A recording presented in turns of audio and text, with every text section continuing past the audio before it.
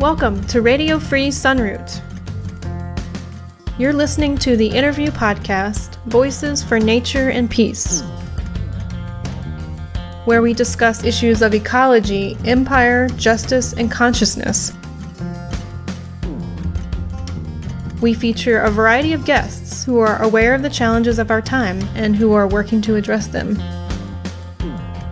Here's your host, Colibri Ter Sonnenblum.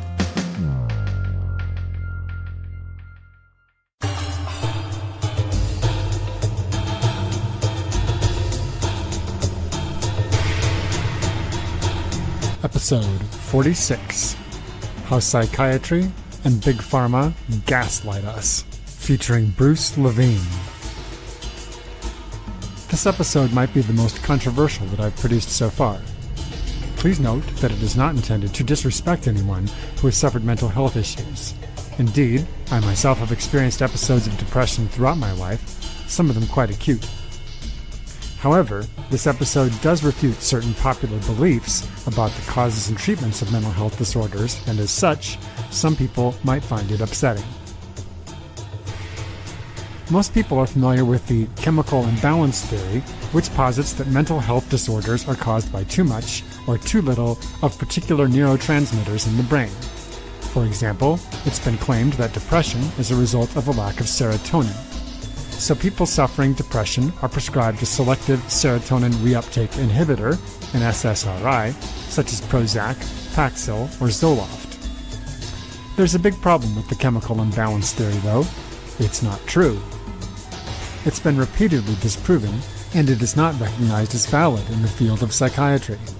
Regardless, it is still widely believed both in popular culture and among many healthcare professionals.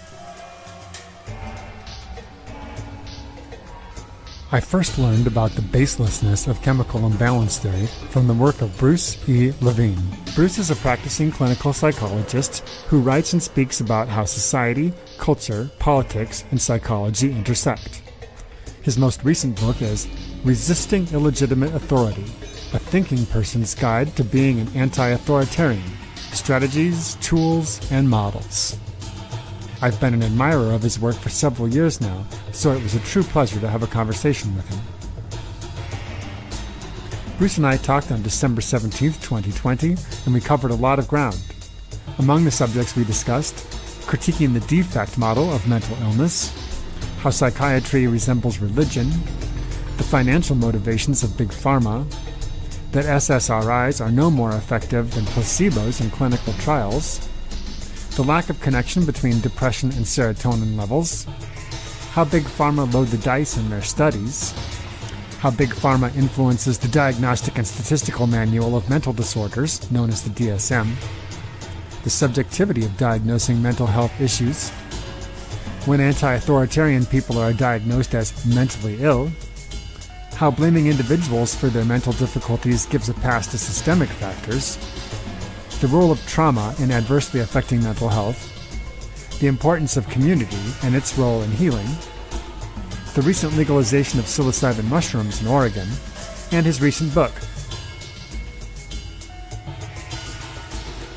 Again, no insult is meant to anyone who has experienced emotional difficulties in their life. But we must dispense with some myths if we're going to move on together and build a healthy society.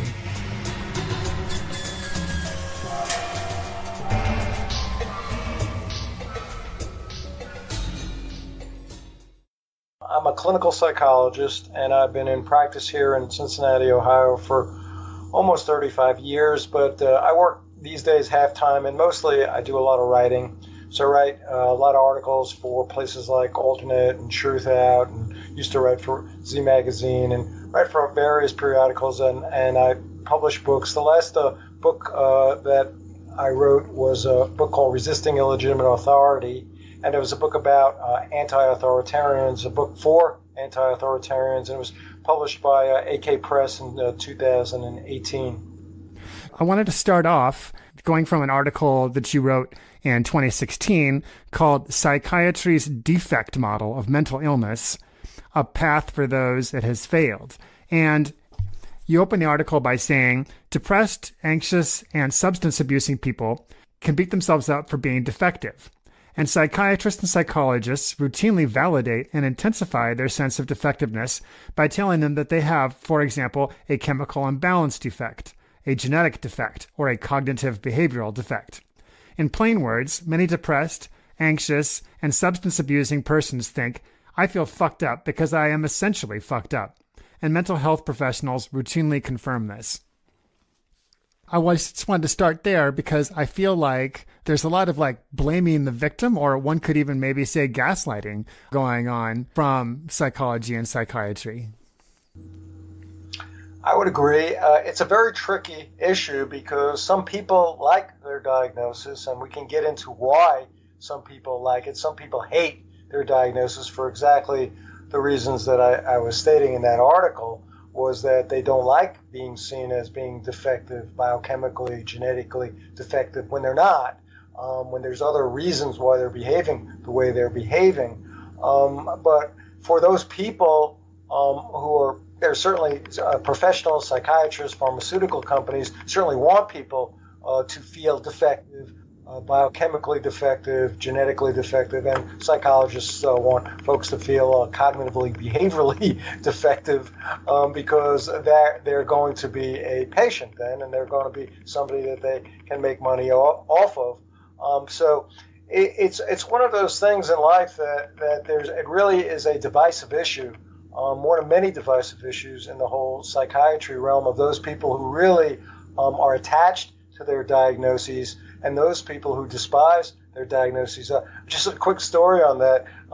With all the kind of changes in cultures over the last 20 years or so, young people, millennial folks, telling me, Bruce, you got to look at these Tumblr accounts. These people have it in their profile. They have their diagnoses, and they show me they have in their diagnoses, in their profiles, they have borderline personality disorder. And I'm saying, you kidding me? Borderline personality disorder, that's the diagnosis that psychiatrists, they're terrified of people who have borderline personality disorder. That's somebody like the Glenn Close character in Fatal Attractions, somebody who's unstable, somebody who doesn't care about boundaries in relationships, somebody who's self-destructive, somebody who'll take revenge if they're not getting what they wanted.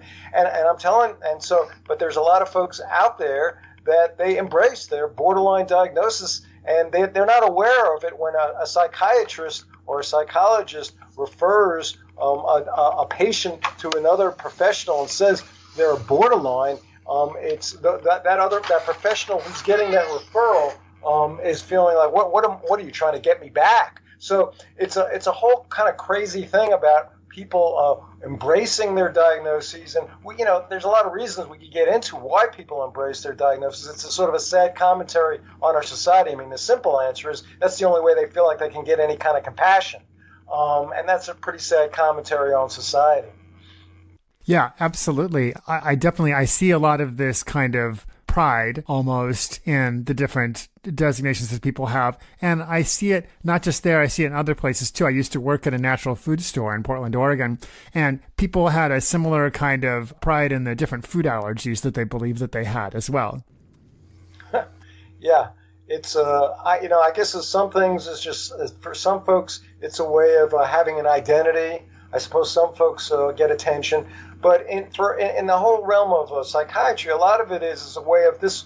This is there. Say for example, somebody's very depressed and they're immobilized and they're not able to do anything, and they don't want to be blamed for being lazy or for being irresponsible. And the only way that they feel like they can get under understanding and compassion is to embrace a medical diagnosis. Of course, for other people who've got these serious mental illness diagnoses like schizophrenia or bipolar disorder, there's also other kind of secondary gain in terms of getting disability payments. So there's that element. But for most people, there's not that element. There's more like, this is the only way that I can kind of get folks to sort of give me some empathy, give me some understanding.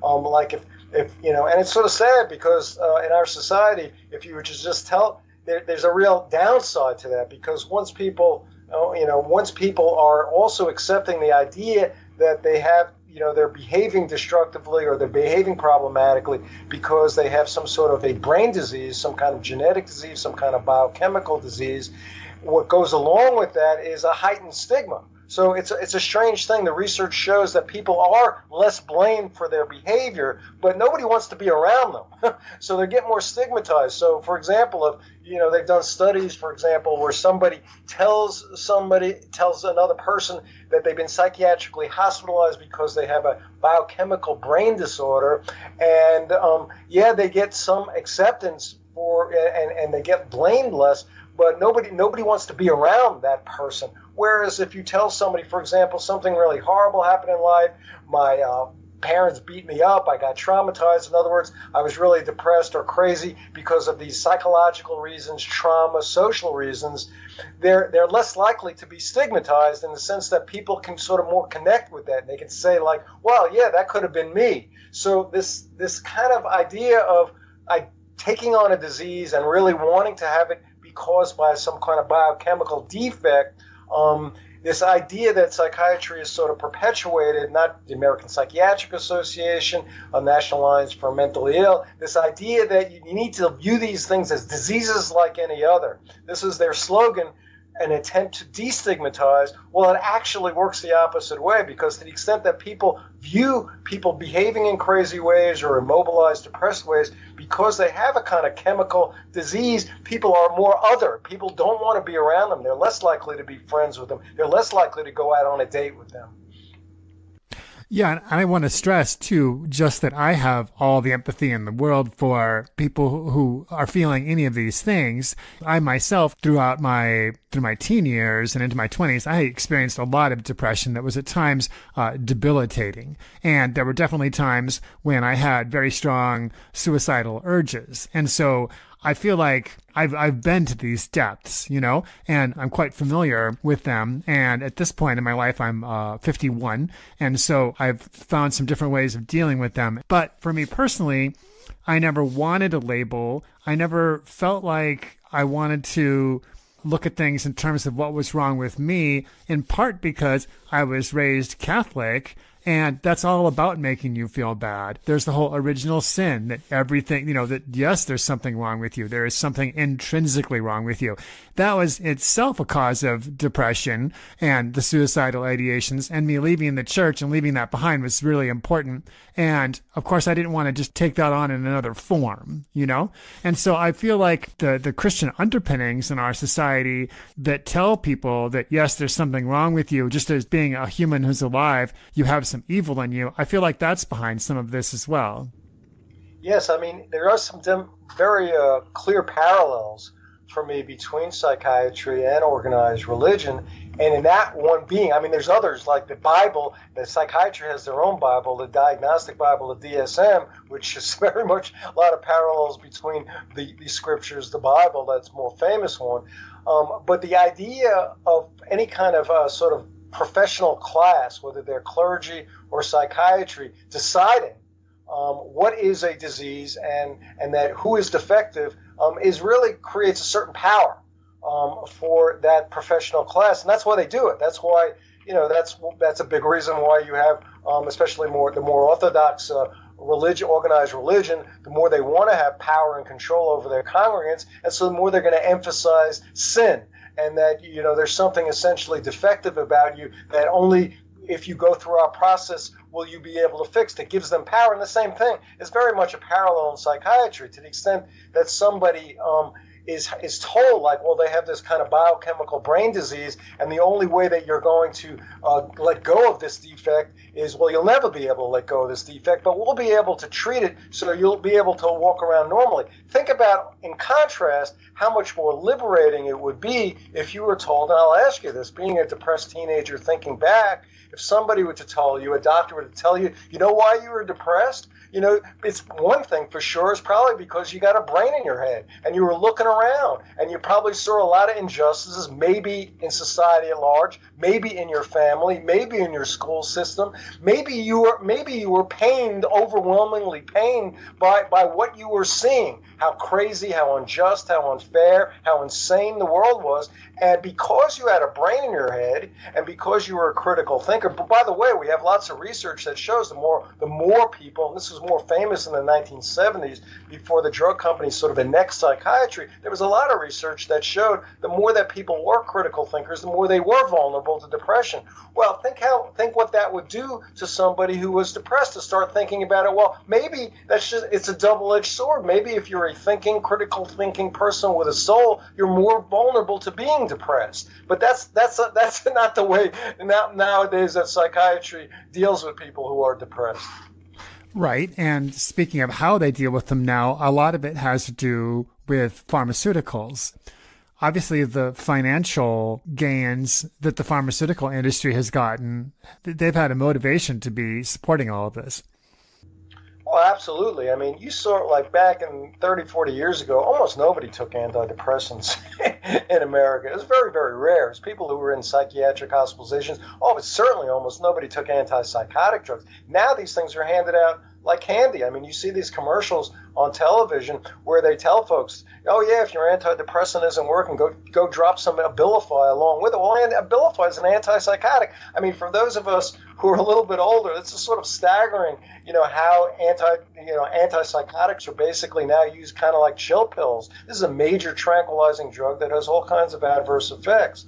And the antidepressant revolution really, why that becomes a routine thing for people to take, it's a couple of things. One was this kind of mythical serotonin imbalance for depression, which was disproven, by the way. We could get into if you're interested. By the 1990s, this whole idea that people were depressed because they had low levels of serotonin, this was completely disproved. They did a lot of research on this, but in psychiatry, they kept quiet on this, or they said there was. And so only very recently, by like 2011, you had leading figures in psychiatry saying that there's no such thing as a chemical brain imbalance myth. It's urban legend. This is the words of a guy named Ronald Pies, who's editor emeritus of the Psychiatric Times. But the funny thing is, well, it's not so funny, but psychiatry, who does they blame this perpetuation of this chemical imbalance myth? They blame it on drug companies, and they also blame it on people like me, critics. They say critics have been blaming psychiatry unfairly, that psychiatry never talked about this. Yet we have tons of evidence of leading figures in psychiatry, plus many people over and over again who've gone to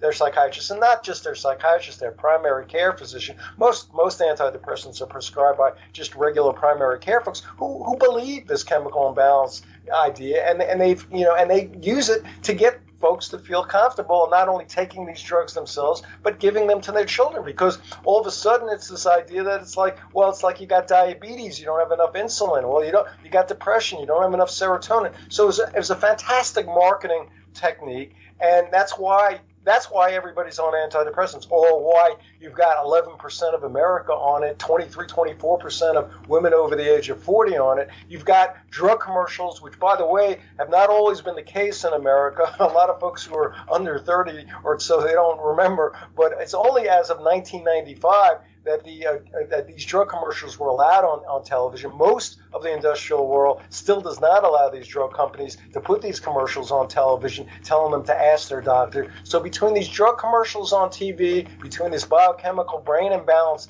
falsehood, and between the sort of psychiatric pharmaceutical industrial complex where basically these drug companies kind of annexed psychiatry in the 1980s, which is a whole other story. That's how it is that you've got so many people on these antidepressants. Now, you're going to have some people out there who say, okay, these antidepressants saved my life, they're fantastic drugs.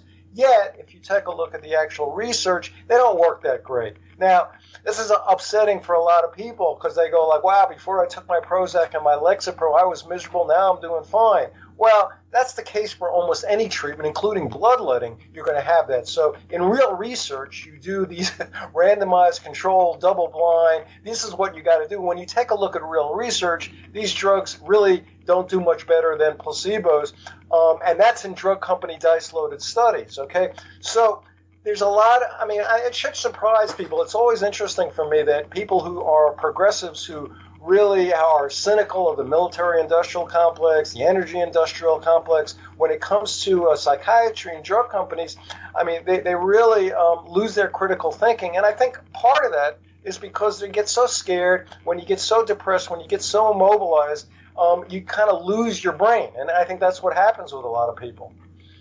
I want to really underline this point that you made about the SSRIs, the selective serotonin reuptake inhibitors, examples of which are Prozac, Zoloft, Paxil, right?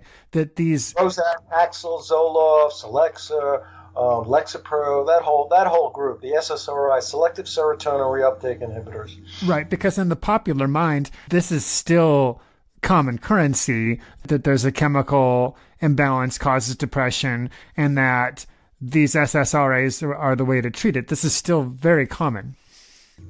Yes, it's still, I haven't done a poll recently, but I saw one in 2006, whereas 80% of Americans still believe that people were depressed because they had low levels of serotonin. But it's very similar to WMD. So, it's a common thing when, somebody says things louder and loud enough that the weapons of mass destruction, Iraq had them, weapons of mass destruction, that's what we had to go invade. Actually, if you take a look to this day, at least when you're talking about Republicans, the majority of Republicans still believe that Iraq had weapons of mass destruction, even though, they've been told a lot that they were never found there. Well, in the case of SSRIs, people heard it so much, and it was so quietly retracted by psychiatry that I end up going around having to repeat over and over again that the studies on that, and that there are right now the leading figures in psychiatry have rejected. So, for example, a guy named Ronald Pies I was talking about before, it's editor emeritus and chief of Psychiatric Times. He said, and I repeat this quote over and over again. He said in 2011, in truth, the chemical imbalance notion was always a kind of urban legend, never a theory seriously propounded by well-informed psychiatrists. Okay, now for those of you in your audience who are feeling like nobody should feel stupid that they don't know that, because here's another story. The next year, the first kind of real significant media description of this came out in 2012, not on television, but on radio. I don't know if folks know about the correspondent Elise Spiegel at National Public Radio, but the interesting thing for Spiegel is that she's the granddaughter of a former president of the American Psychiatric Association, a guy named John Spiegel. And so she finds out somewhere along the line that this serotonin thing is a myth. And here's the thing for her. She comes from a prestigious background. She tells this whole story on air about how when she was 17 years old, she was incredibly depressed. Her parents had some wherewithal. They took her to the prestigious Johns Hopkins, and they told her that same story. The psychiatrist there is that it's like you got diabetes. It's in your brain, that your serotonin is too low. We can give you a chemical to cure that chemical imbalance. This is what she was told. And later she finds out that this is not true, and she goes and she interviews researchers involved. It's a very interesting story. And it's still archived there on NPR. People can see the transcript where they can listen to it. And, she goes and talks to some of these researchers. She talks to one of these guys, a guy named Alan Frazier, who's at the psychiatry department at University of Texas. And he says, yeah, we knew it was a myth, but, well, if people have this biological reason for feeling depressed, and then they're more likely to take their antidepressants, and that's a good thing. And another guy, what's even more interesting for me, another guy she talks to is a guy named Pedro Delgado, who actually did some of the early research in the 1990s that disproved this idea that serotonin was the source, too low of serotonin was the source of depression. We can talk about how that research was done, but he was one of the guys who did the research, and he says, this is mind-boggling for me, he says, well, sometimes people need simple explanations, even if they're not true, because complex explanations create uncertainty. So these are all these kind of noblesse oblige sort of, in their own idea, kind of noble lie ideas that the leading figures in psychiatry have perpetuated this view. My feeling is that the lower level folks in psychiatry and most primary care physicians, they're not engaged in any noble lie. They actually believe this chemical imbalance theory still exists. They're just ignorant of the truth. But between this noble lie stuff and pure ignorance, this is one of those ideas, just like many ideas in American history, that just goes on, and it's just taken hold. You repeat something louder over and over again, and it's an appealing idea, and it's very hard to let go. People don't want to let go of that. No, absolutely not. It's still so common. It frustrates me. And I was reading one of your articles today that in the studies, they found that people who were depressed, some of them had low serotonin, some of them had higher than normal serotonin. Among people who weren't depressed, some of them had low serotonin, some of them had higher than normal. And when they reduced the levels of serotonin in people who were not depressed, they didn't become depressed. And that was really sort of showed that, well, no, there's nothing to this. Right. There's a lot of this stuff that was over 20 years ago. A guy named Elian Valenstein, he wrote this book called Blaming the Brain.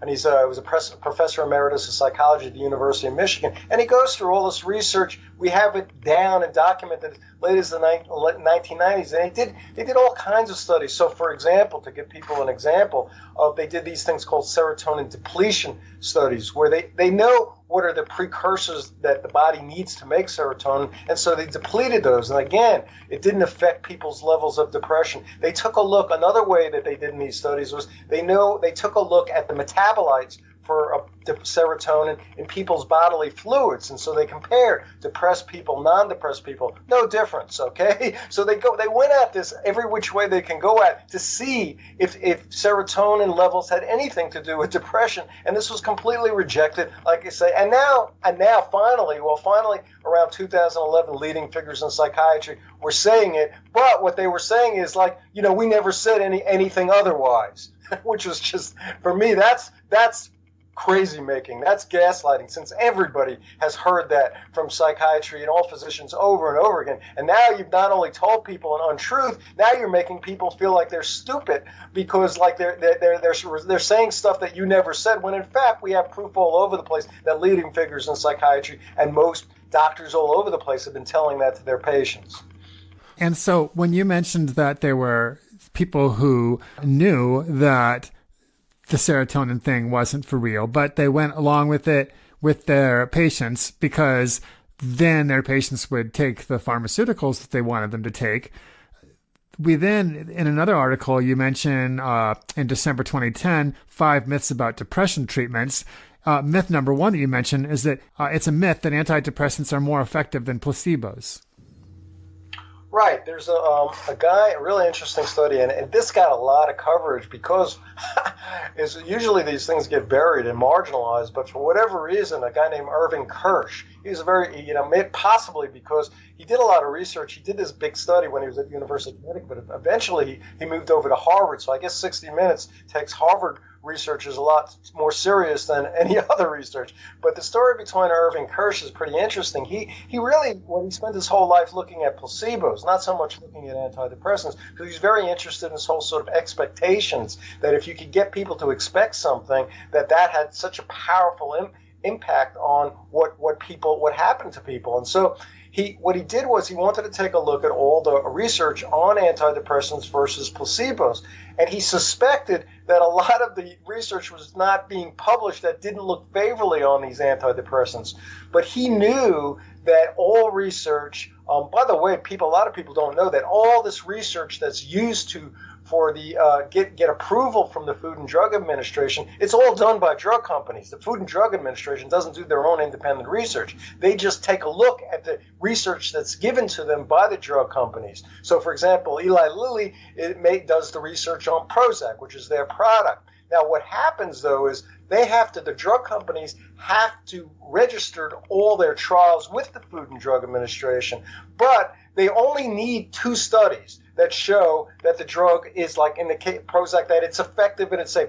They could do 20 studies, but they only need to show 2. So what Irving Kirsch did was, and I don't know why in America you would have to use the Freedom of Information Act to find this information out, but you do. He actually used the Freedom of Information Act to go to the FDA and get all published and unpublished studies on a lot of antidepressants, Prozac, Paxil, six antidepressants in all. He took a look at 47 studies, and what he found was that overall, that the antidepressant failed to outperform the placebo the majority of the times. And then when you added it up in aggregate, the antidepressants only slightly outperformed the placebo in what he called like clinically negligible. And these, you have to understand, these are drug company dice-loaded studies, and we could talk about how the drug companies dice-load these studies. But even in these drug company dice-loaded studies that are made to make the antidepressants look much better than a placebo, even in those cases, they never really outperform the placebo. Now, again, when you take a look at these studies, usually somewhere between 30-35% of people on the drug or on the placebo report something positive. And so you're going to see there's plenty of people who are out there in America right now, millions of people who are going to tell you their antidepressants saved their life. It was fantastic. This is not science. This is what we call anecdotal studies. In real science, they don't do much better than a placebo, okay, even in drug company studies. Right. And so some people might say then, well, what's the harm if it does make some people feel better? But there definitely are negative effects from a lot of these different pharmaceuticals, including cases where starting with one pharmaceutical can lead to symptoms becoming worse over time, which then requires stronger ones. So someone starts off with an antidepressant, but then they move up to an antipsychotic and they get worse, and the things that they're taking have to get stronger.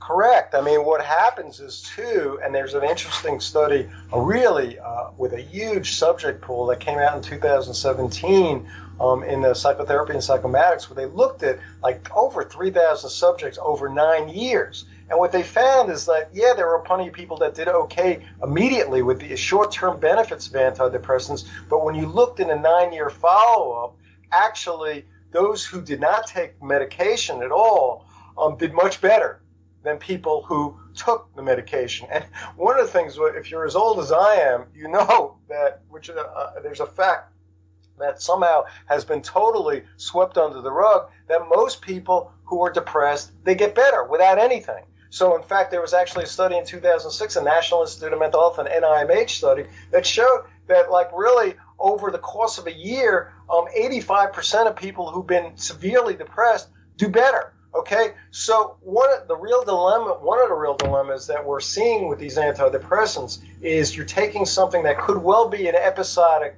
problem and you're creating a chronic issue with it.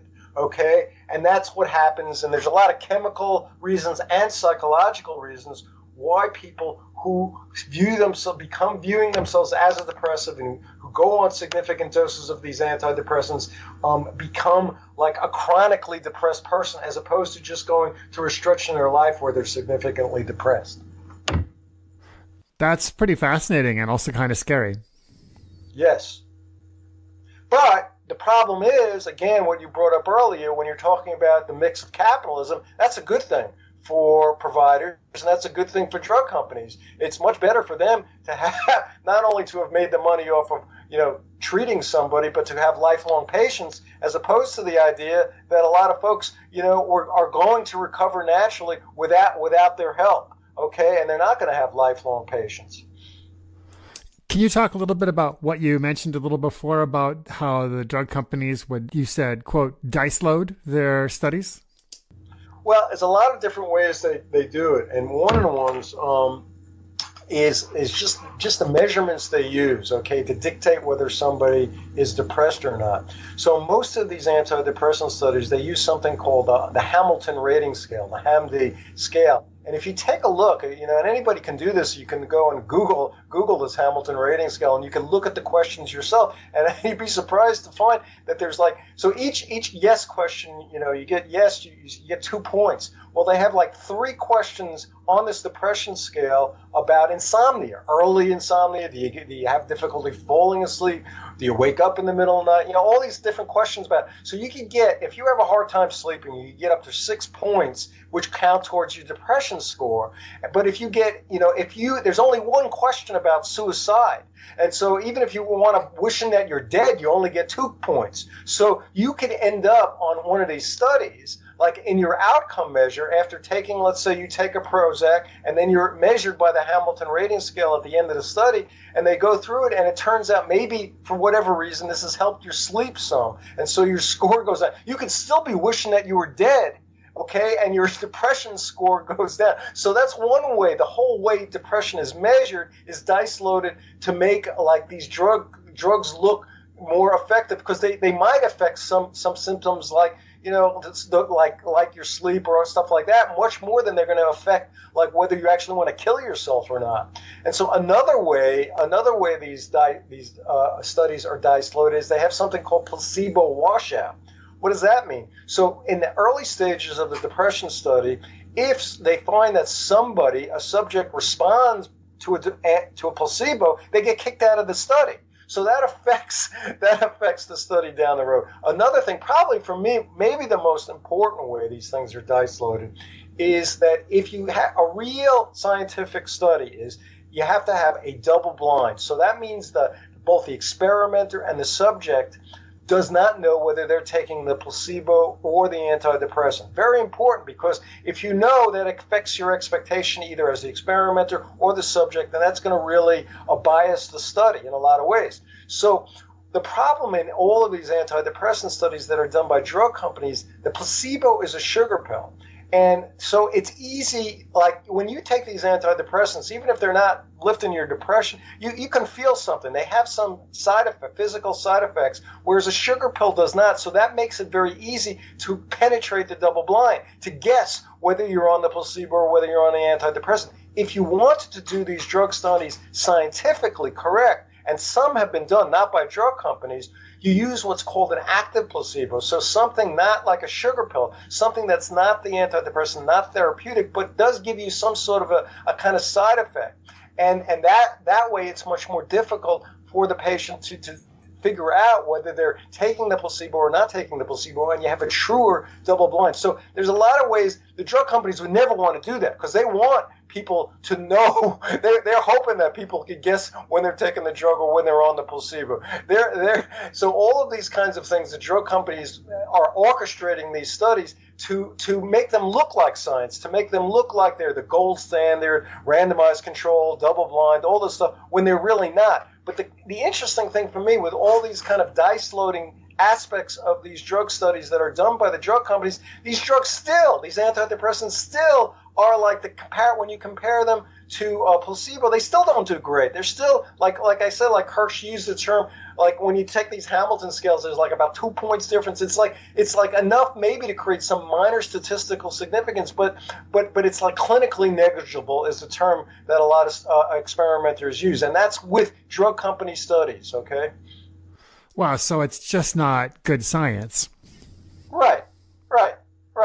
Right, which we've come to expect in capitalism, not just with that, but with a lot of other things too, with herbicide companies, et cetera. Lots of this kind of funny business goes on.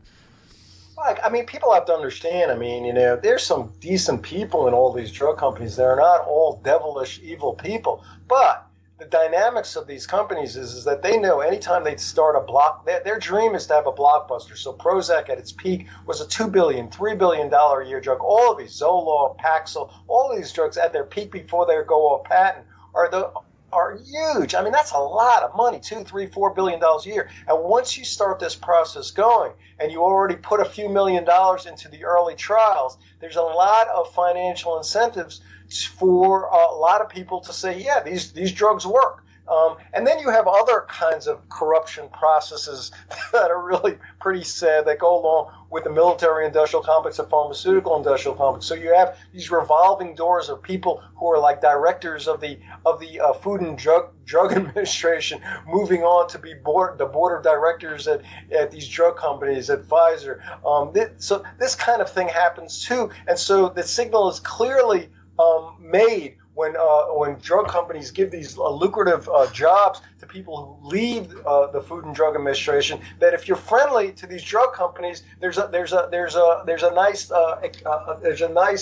lucrative job waiting for you when you come out. Now, again, I'm not accusing all of these folks in these drug companies of being corrupt. There are some people who, like, they quit, or they have a lot of depression and angst about the conflicts and the pressures, or they just move into complete denial and can try to convince themselves there's science going on when it's really not real science. So another way that this happens, with the science being loaded and with the pharmaceutical companies interfering, is with the DSM, right? Yeah, I mean, the DSM... What does DSM stand for? Okay, the DSM stands for the Diagnostical Statistical Manual of Mental Disorders, and it is a publication by the American Psychiatric Association, which is the guild of American psychiatry. So they publish it. It's a big moneymaker for them. It's probably their major moneymaker, is this publication. They regularly revise it. The first one came out in 1952. We're up to the DSM-5, which came out in 2013. They're constantly battling over it. It's literally called the Bible, the Diagnostic Bible, and there's a lot of comparisons I can make between the DSM Psychiatric Diagnostic Bible and the actual Genesis and Exodus and Deuteronomy. It's a Bible where these guys go around, and it's a strange way that diseases are created, literally created. You have a committee at the American Psychiatric Association that sits around and decides what human behaviors they view as mental illnesses, and that they will believe that the majority of Americans will go along with that. So the most obvious case of the ludicrousness in recent years, and from my point of view, they're all scientifically ridiculous, okay? But, here's one that most of the general public, at least in 2020, see how ridiculous it is, was that up until 1973, homosexuality was a DSM mental illness. How did that come to be?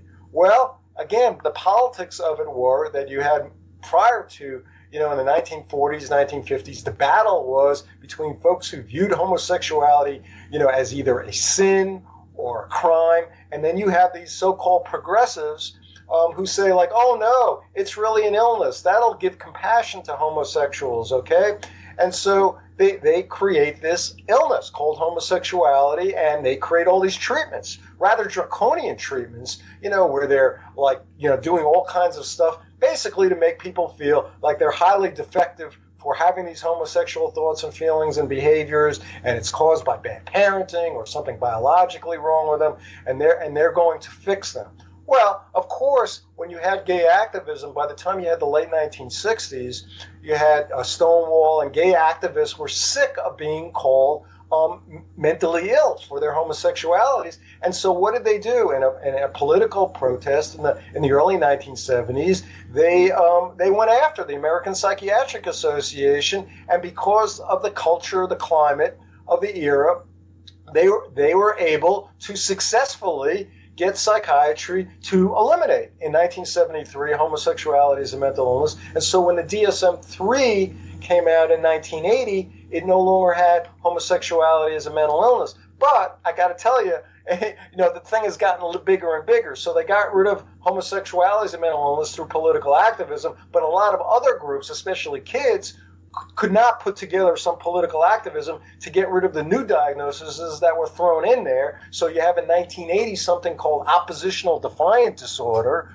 for kids being diagnosed with that, symptoms being often argue with adults, often refuse to comply with adults. So basically every famous anti-authoritarian that's ever existed would have been labeled with oppositional defiant disorder. And ultimately a lot of these kids start to get drugged. Okay, so that's the other scary thing that's happened in psychiatry, is that they can off-label drugs. So off-label prescribing means that you could prescribe an antipsychotic for a condition that isn't a psychosis. So you see a lot of these antipsychotics like Seroquel and Abilify and Zyprexa and Risperdal, they're being used just basically as chill pills for disruptive populations out there who have who can't protect themselves. So oppositional defiant disorder kids being one of them, but there's other populations. So there's a couple of scientific issues having to do with the DSM that should be obvious to anybody who knows Science 101. One is the whole issue of validity. Validity meaning is this just because you call something an illness, that doesn't mean it is. And that's obvious, hopefully, nowadays for most of your listening audience with homosexuality. I bet you it's obvious for most of them with something like oppositional defiant disorder. It's obvious for me, for a guy like me, for everything in that DSM, but that it's not so obvious for a lot of other people, because a lot of these other behaviors do seem bizarre and strange to them, so they're more willing to call them mental illnesses. So validity is one issue. The other scientific issue is something called reliability. So even if you believe oppositional defiant disorder, or all these, including schizophrenia, if you believe these are valid mental illnesses, you can't get clinicians to agree on them.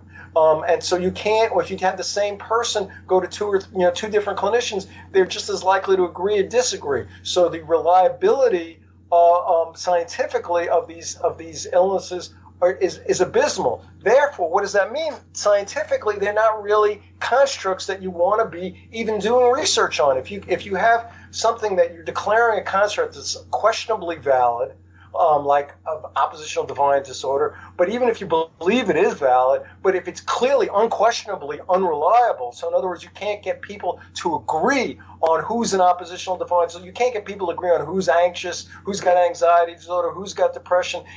Different people act differently with different clinicians. Clinicians view people differently. The way people are diagnosed is basically through subject reports and doctors' interpretations. There's no blood EEG or blood test or any kind of objective data. So it's just chock full of unreliability. So you've got constructs that, like I say, are questionable validity, totally unquestionably unreliable, and then you go ahead and leap into doing scientific studies associating them with all kinds of stuff, including genetics and brain difficulties, which is absurd. It's crazy. You're going in there. It would be the same for me as if you decided, okay, let's go see the brain scan of whatever, one of the famous illnesses in America is just something called drapetomania. A lot of folks who are critics of psychiatry know about the illness in the 1850s. A physician named Samuel Cartwright declared slaves who were running away from their plantation guilty of the mental illness of drapetomania.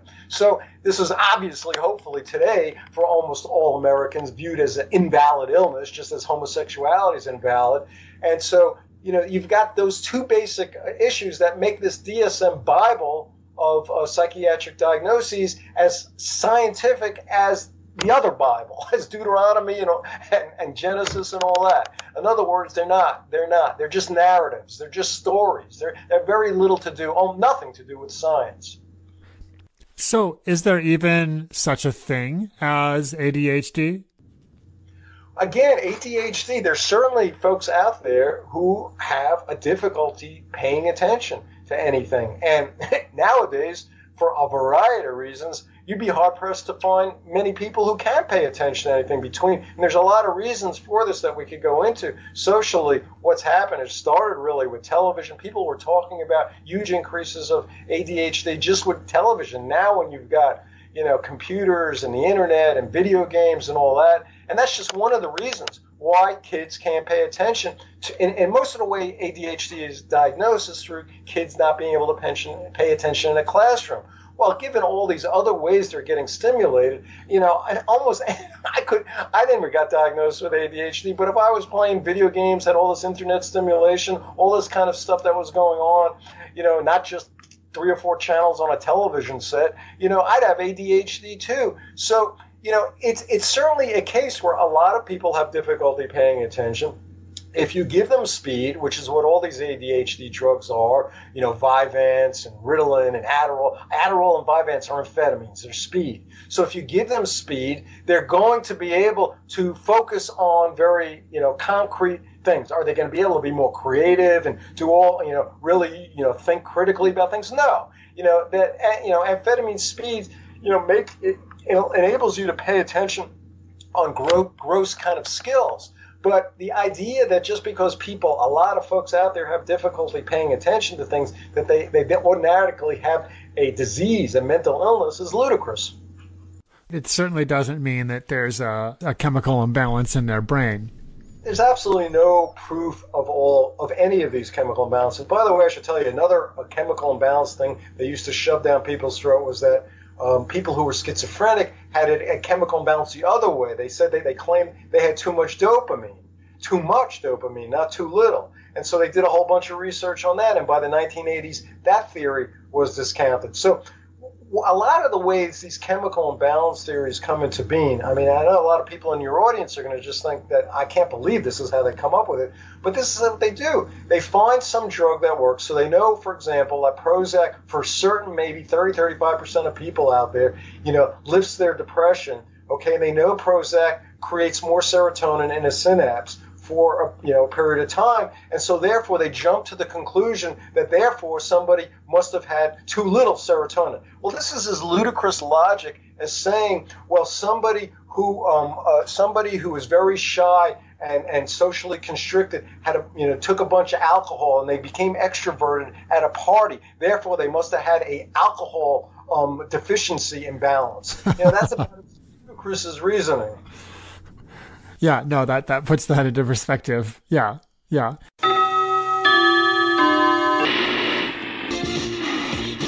In a state of shock after the war. We interrupt our program for a brief message. If you appreciate this podcast, please consider supporting Colibri on Patreon. Just go to patreon.com/Colibri. That's KOLLIBRI. And now, back to our regularly scheduled...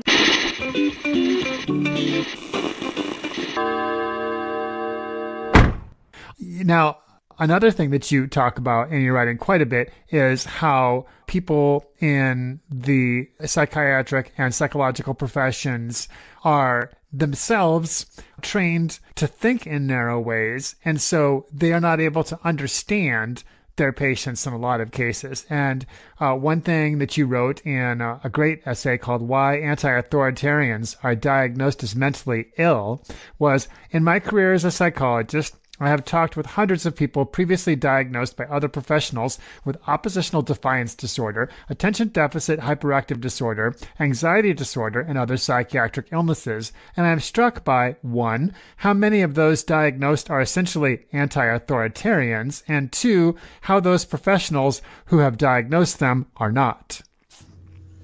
Right. I mean, one of the funny things, again, before psychiatry, it was much more a diverse place in the 1970s, 1980s. You had a lot more thinking psychiatrists back then, and so you had guys thinking about these issues. There's a guy, like a pretty unknown article in the New York Times in the early 80s was about Soviet psychiatry, and back then there was this idea that psychiatry, it was well known that a lot of political dissidents, this was uncontroversial, that a lot of political dissidents in the Soviet Union were being diagnosed with psychiatric disorders. One of the famous ones they'd used in the Soviet Union was something they invented called sluggish schizophrenia.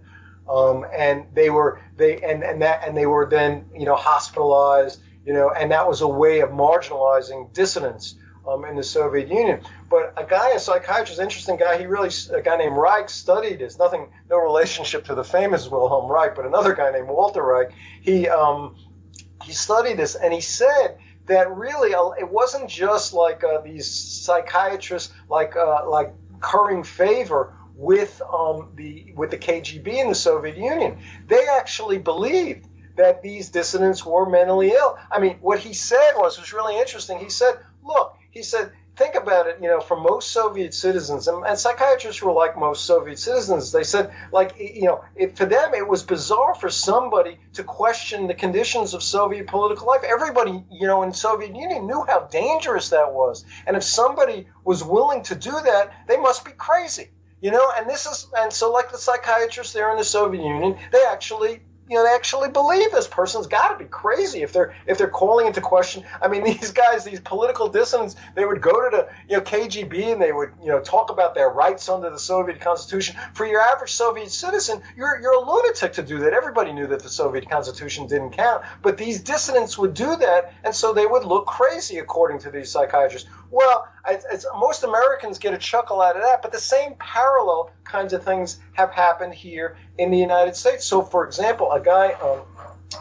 in the 1980s, I wrote a book about how called the protest psychoses in America.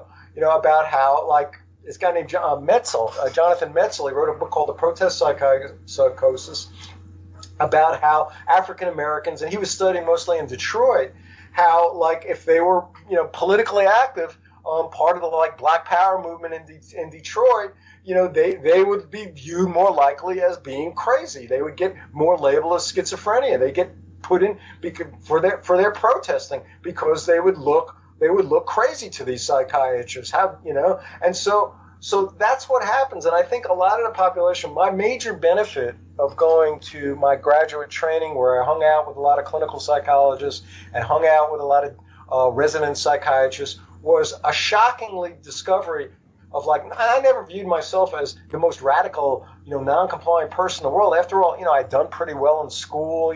I had done what I was supposed to do. I wasn't this really radical person. But these people that I went to school with, they were the most compliant people I ever met in my life. They were terrified to even assert themselves with even some dumb professor. I mean, it was sort of shocking for me. So here you have this population. Of course, there's exceptions to this, what I'm saying here. A lot of them end up quitting or they get in trouble.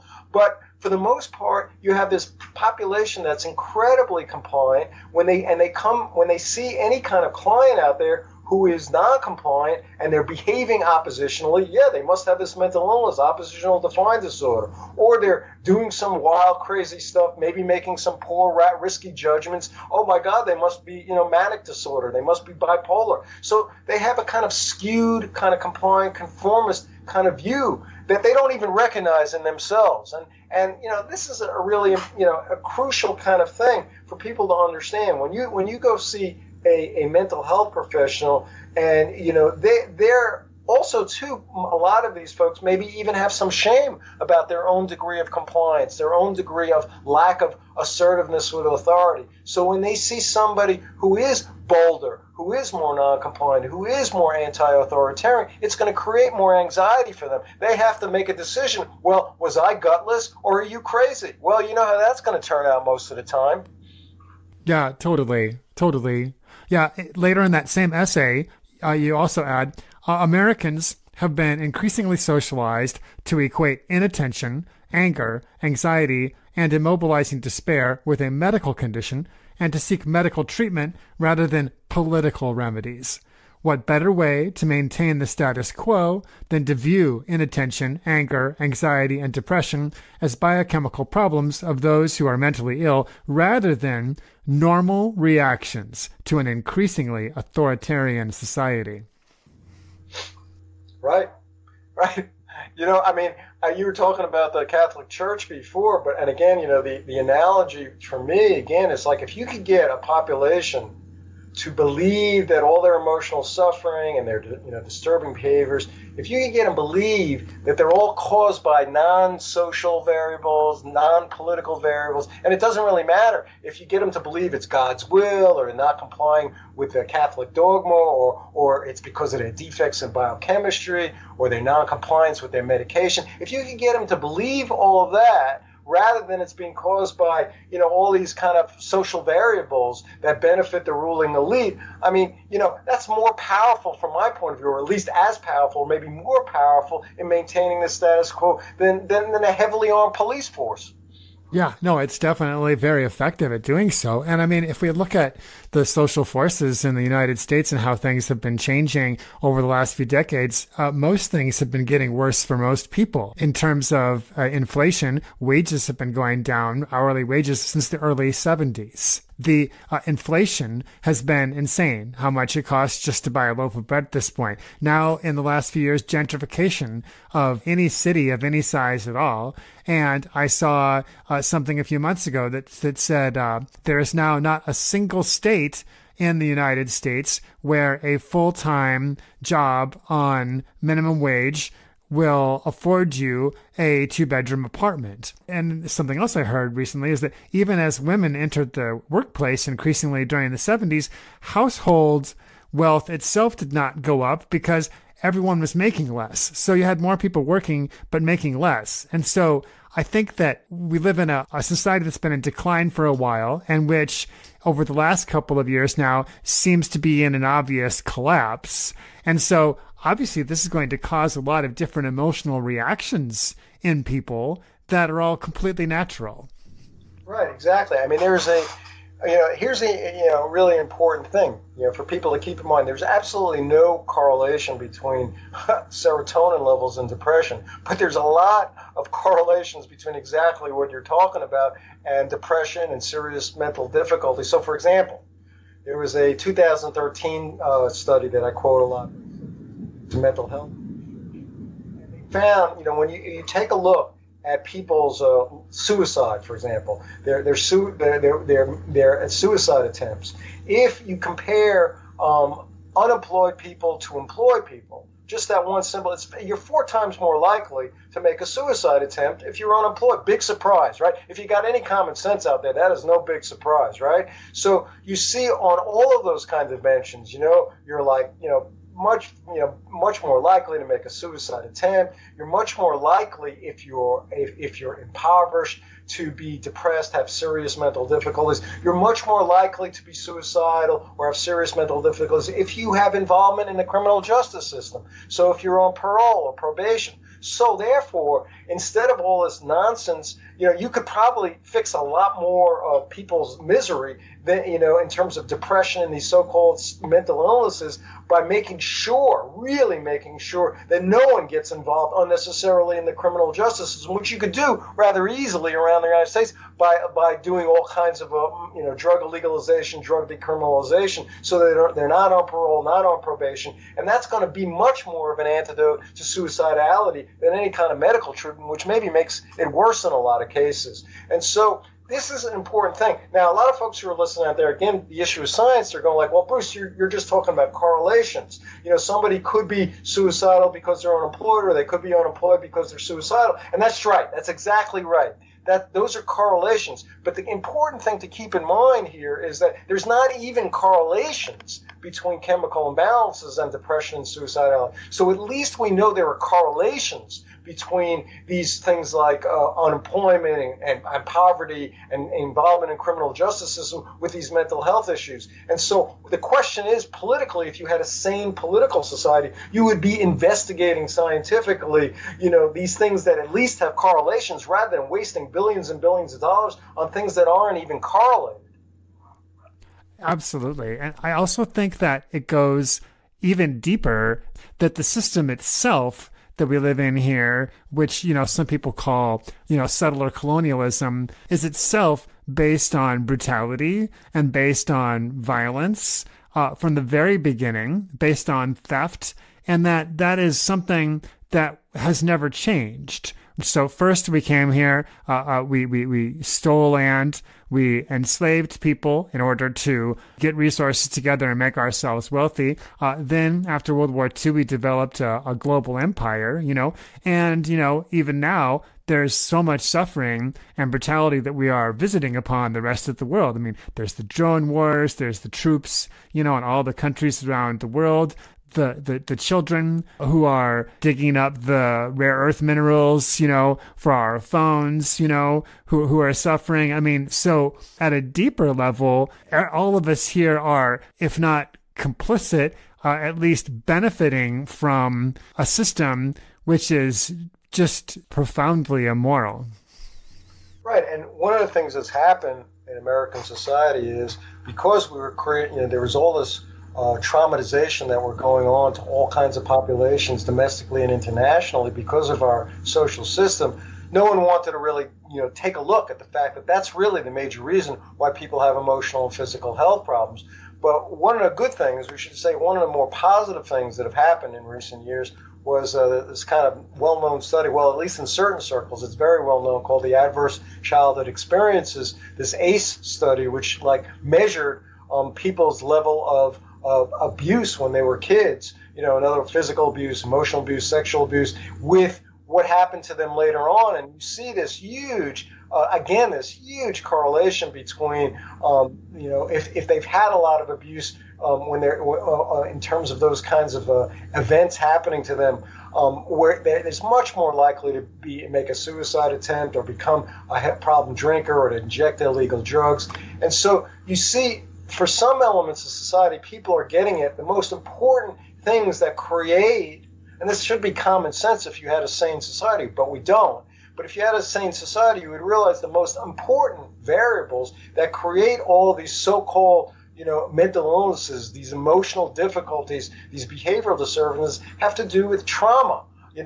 Societal trauma, family trauma, and then you say, like, well, why does then if you dug a little deeper and say, why is there so much family trauma? Why do parents beat the hell out of their kids, sexually abuse them? Well, it goes to what you're talking about, that you have a whole society economically where these people are being traumatized. And so if you're working in some crap job that you hate, that you're totally alienated from, that you're getting humiliated, you're not getting paid, when you come home and your kid does a little frustrating thing, you're not going to be able to be that great of a parent. You're going to be much more likely be able to, when you're frustrated by your kid spilling some milk, do something really abusive with them. So it's a kind of whole vicious cycle of a social system where everybody's getting abused and everybody and adds to trauma. And if you really, really wanted to dig and you really wanted to create a much more mentally healthy society where you didn't have young people, second leading cause of death among people under 35 is suicide in America. If you really cared about that kind of stuff, you would see some obvious reasons that we have a society with a lot of abuse, a lot of trauma that's being created by the nature of the culture and the nature of the society. Trauma. I've been thinking a lot about that one lately, and how I feel like my own traumas that I experienced throughout my life with different people, I've just really been feeling how it has led to a lot of distrust, for example. Even this late in my life, it's like, I feel sort of fundamentally distrusting of people because of the number of negative experiences that I've had with them over the course of my life, going all the way back to, of course, being raised Catholic, which I feel is a form of child abuse all by itself, honestly. Well, there's a lot of folks like you out there who feel the same way. And also when you think about it in a kind of capitalistic, cold capitalistic way, you want to have a society where everybody distrusts everybody, because that's going to create more consumerism. That's going to create certainly less union solidarity. You're going to create less connectedness to be able to change the basic hierarchy of society. So it's a win for those at the very top of society who are exploiting, who are making a ton of money, to have everybody distrust one another there. So that's not going to change from the top, okay? If you want to create a less abusive, less traumatizing, more trustful society, it's going to have to change from the bottom. Right. And yet, and at the same time, it's not as though there is a omniscient conspiracy at the top planning all of this and rubbing their hands together and saying, how can we keep everyone separated? I think that they too are unwillingly or unknowingly, most of the time, part of it themselves. No, I agree with you. There's not a conscious conspiracy, but there's forces around that are okay with it. Okay, so you don't have, and so you have people benefiting, I should put it that way. There's a lot of benefits to be made financially by having people being distrusting of one another out there. So even though you may not have a conscious conspiracy of people putting their hands together to figure out how we can get people to more distrust one another, you don't have a lot of incentive for people who have the power and influence in society to want to change this thing. Right, because you don't want to rock the boat. And ironically enough, I think you don't want to rock the boat more to the degree that you are powerful within the system. Right. I mean, it's a big win for the people at the top of the society. I mean, when you have people not trusting, for example, labor unions, when people you've got convinced the society that all labor unions are like Jimmy Hoffa and the Teamsters, corrupt places where you're getting used and exploited.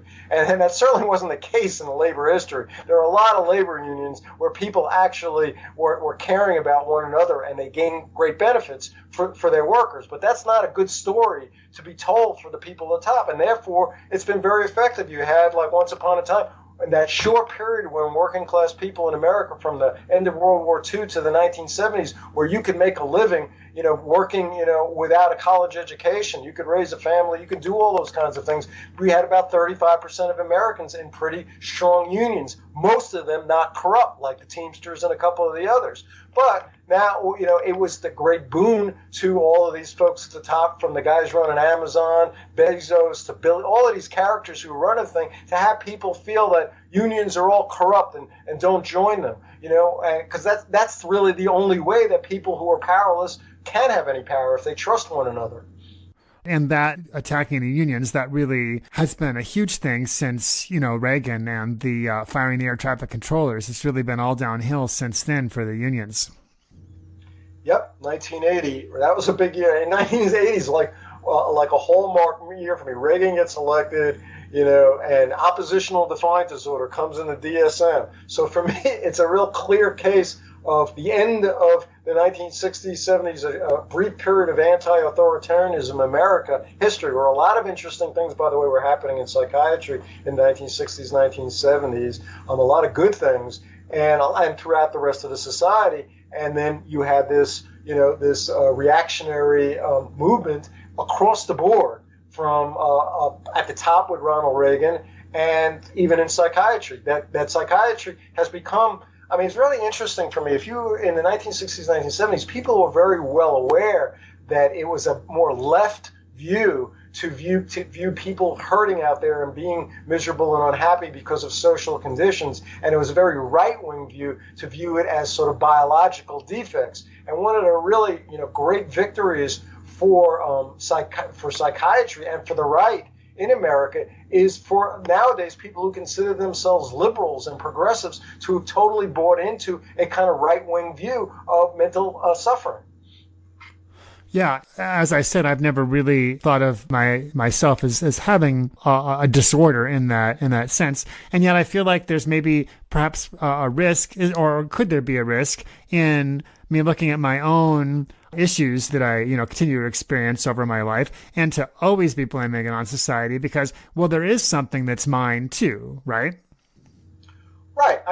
Part of it is, if you really, it's not about just blaming society. It's about taking a look at gaining more empowerment, as opposed to viewing yourself just sort of a defected creature, a defect of your parenting or a defect of your biology. You're just defective, but viewing just the reality of what caused trauma, and therefore, if you can sort of see how these traumas can create sort of misery in anybody, then you can come back to the human race and realize that human beings can also heal.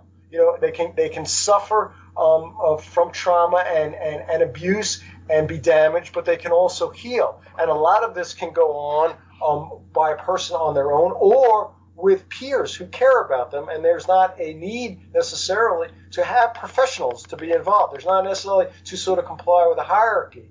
So a lot of it is about caring about how can you truly be empowered.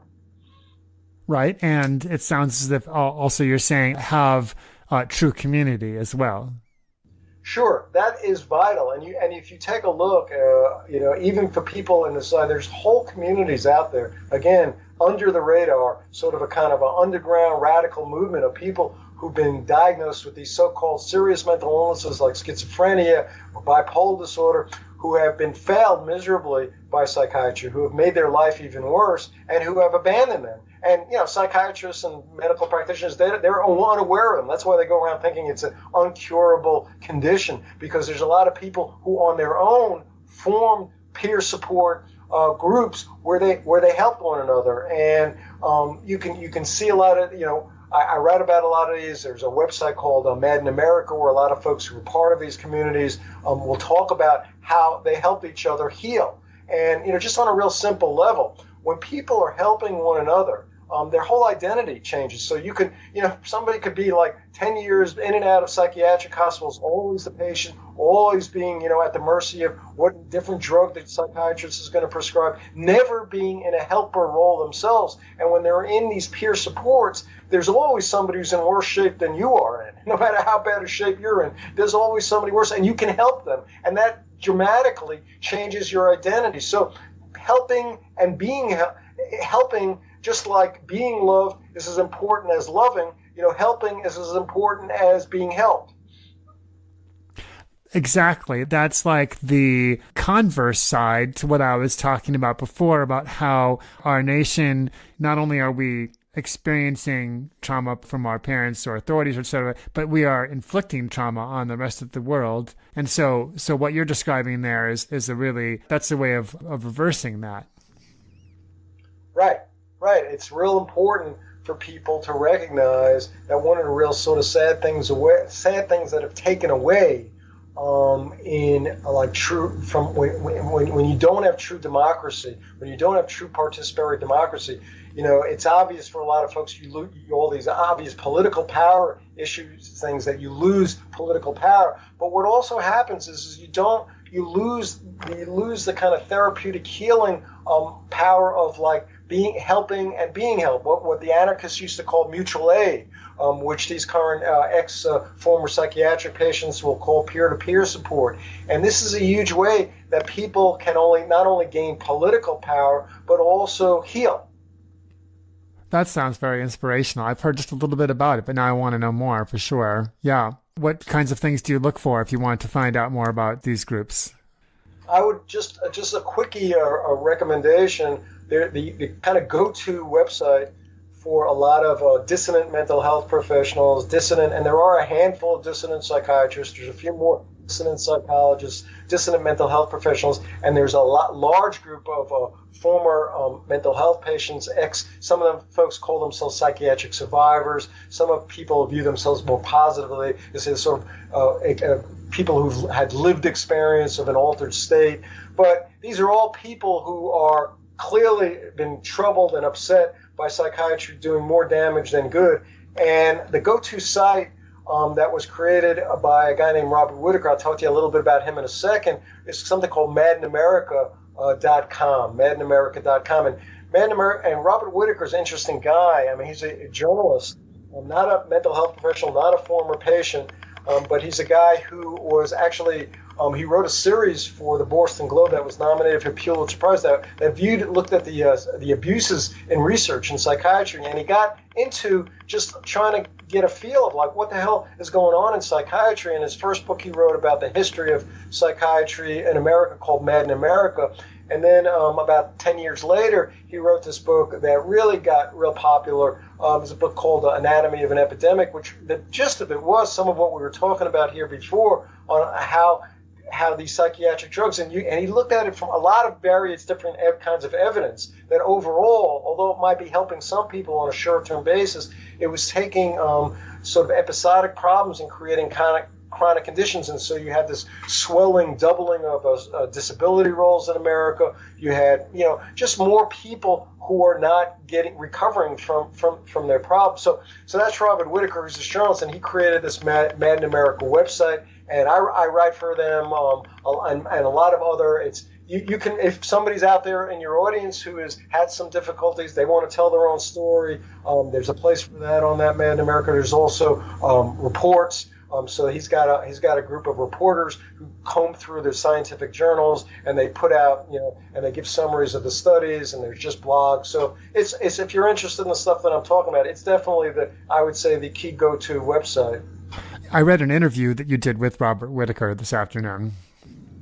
Right. Yeah, I've done a few for him. I've done one for Truth. I've done for Truth Out. A few interviews with Robert Whitaker for Truth Out. He did a more recent book with a psychologist about basically the corruption in psychiatry called Under the Influence, and it talks about this whole sort of institutional corruption, sort of comparing what goes on in psychiatry to like what goes on in Congress. So you got all these guys in Congress who are legally corrupt. They're all taking all these all these money from lobbyists, and it's all reported. It's all above on the table, and they're wanting to kind of convince themselves that it doesn't influence them. Well, of course, everybody knows it influences, and the same exact thing happens in psychiatry.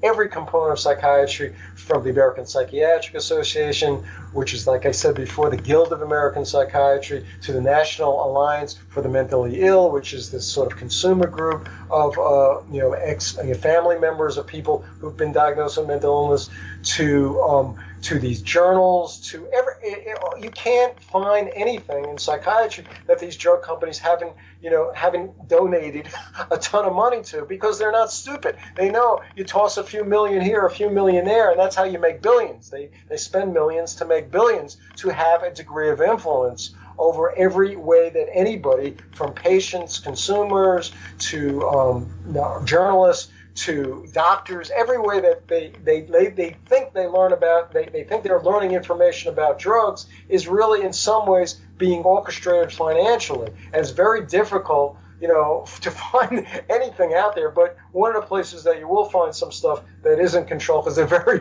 very, very, very critical of not being controlled by drug companies. It's one of the few places that are not taking any kind of drug company money, this Made in America website, and all the dissident professionals who write for them, including myself. That's great. I was wondering if you had an opinion about Oregon in this last election here, legalized psilocybin mushrooms for therapeutic use. And I remember seeing some of the commercials that the pro-psilocybin people put out before the election, and they were featuring a man who had PTSD from being a veteran. And I was very pleasantly surprised to see that the psilocybin measure passed there this first time. I was wondering if you had an opinion about that. Yeah, I mean, I got mixed feelings only because I see the history of sort of co-opting and imperialism of psychiatry and the profession, of what happens institutionally to things that even may be a good idea. So, for example, this like peer-to-peer support, which is completely created by ex-patients, to help one another. Well, a lot of hospitals now use that, and these people are at the lowest rungs, and they're being like paid minimal wages to try to convince people to take their medication. Or you see this kind of thing like 12-step.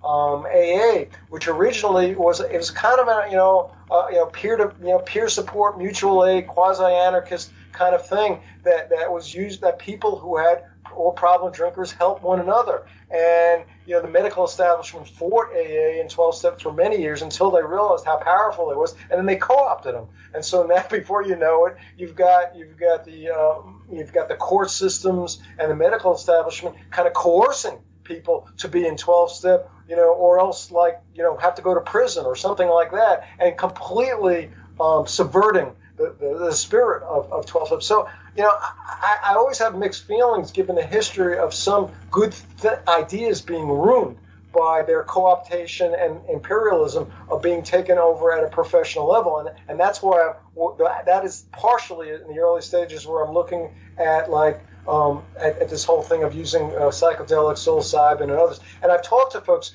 in this world who've been using this stuff therapeutically in parts of the world for a lot of their careers and see value in it, but they're worried about the same kind of thing that I just talked about.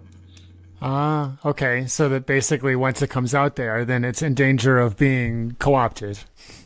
Right, and professionalized. And so a lot of folks, for example, who have effectively used psychedelics, psilocybin, other kinds of things, in terms of helping people with trauma or, especially PTSD or substance abuse, there's a lot that's going along with that. I mean, it's not just the psychedelics. It's a certain spirit, it's a certain atmosphere, it's a certain kind of philosophy. There's a certain kind of a peer group. There's a lot of other elements that make it therapeutic. And when things get sort of professionalized, when capitalism takes over, when hierarchy takes over, it's just like, drug companies can figure out a way to just make money off of some LSD or something, and it's not the same anymore.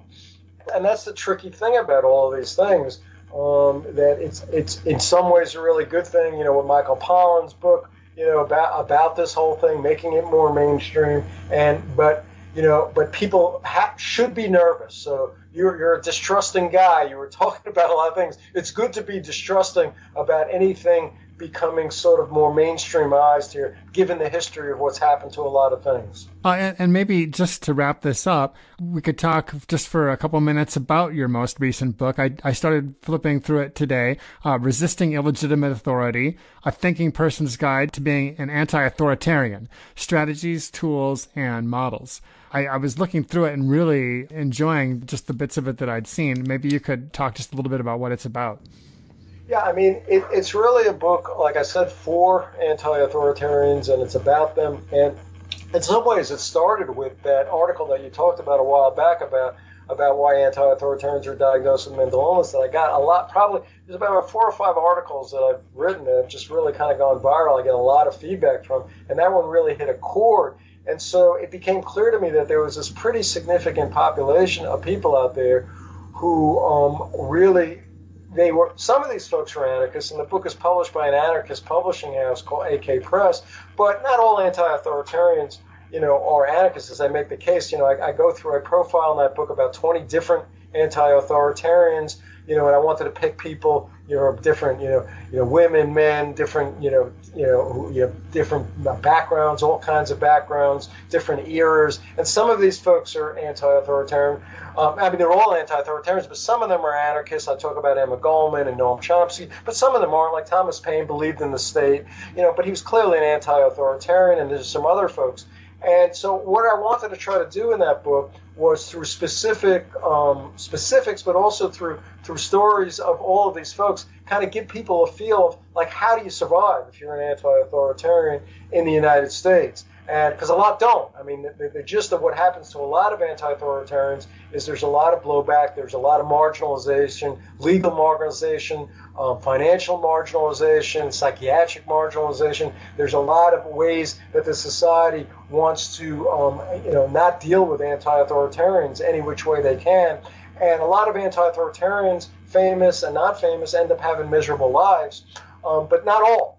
Some of them figure out a way, sometimes just through luck, but others through some wisdom in being able to figure out a way to navigate the society that's sort of stacked against anti-authoritarians. And that's what I wanted to kind of talk about in that book.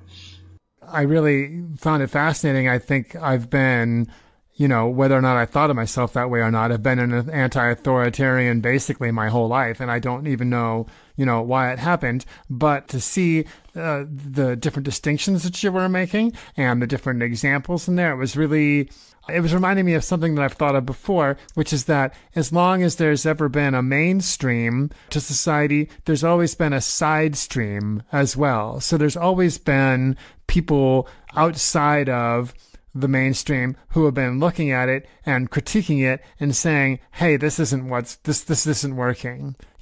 This is going to lead to a bad place or whatever, like the whole time. Right. And I guess I should say, I'm sort of doing this backwards here because the way we were talking here, but when I used to do a lot of interviews on that book, I would say at the very top, I would define what an authoritarian and anti-authoritarian is, and I guess I should do that before your audience, because I'm sure there's a few people out there going, like, what the hell what does he mean by that? So I just use the dictionary definition. An authoritarian is just somebody who demands unquestioning obedience, and if they are in power, they demand it, and if there's a subordinate, they provide that unquestioning obedience. So you could either be in control or you can be a subordinate and be an authoritarian. And anti-authoritarians are people who are not necessarily against all authority, although some anarchists, this is a debate among anarchists here, that's a whole other issue. But basically, an anti-authoritarian is somebody who just does not unquestionably obey authority.